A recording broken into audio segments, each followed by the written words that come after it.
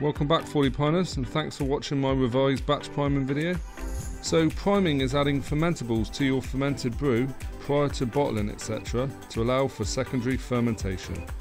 This secondary fermentation produces CO2 which is trapped in the bottles, producing carbonated homebrew. Please do not attempt to prime your brew until fermentation has completely stopped and you have the same hydrometer readings for at least 2 days.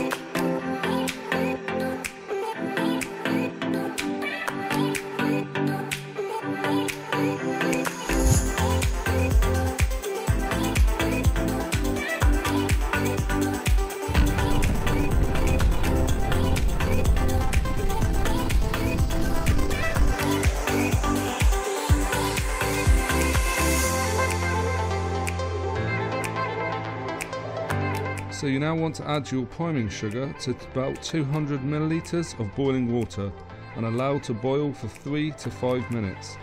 Then just set aside to cool.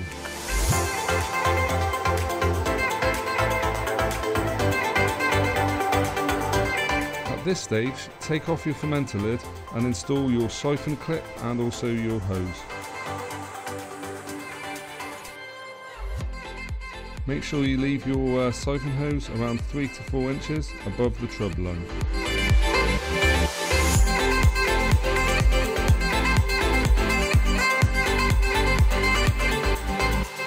So now's the time to rack or siphon into our priming bucket.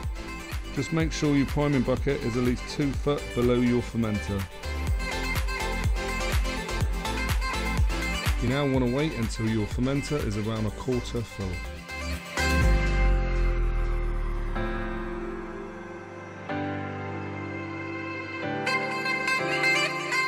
You now want to gently add your cooled priming solution.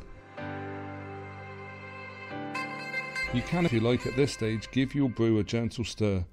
Just don't stir too vigorously as you don't want to incorporate any air into your brew, as this will ruin your flavours.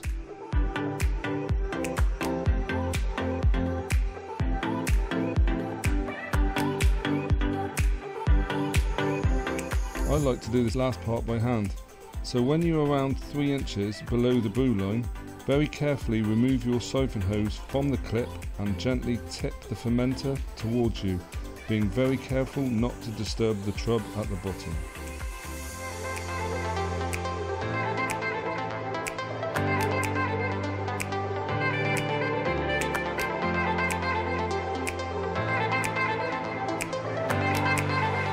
So when you're near the bottom, suck up just a little bit of trub.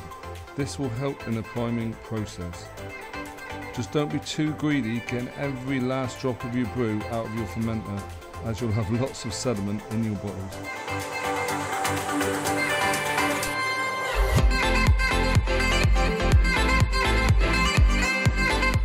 At the final stage, I just give it a very gentle stir. I've obviously sped this part up in editing. This will help the priming solution be mixed up more evenly. You can now bottle your homebrew. Just make sure afterwards you put it in a room between 18 and 21 degrees for 2 weeks to bottle condition. So thanks ever so much for watching. Don't forget to subscribe and hit that notification bell for future videos. Stay safe.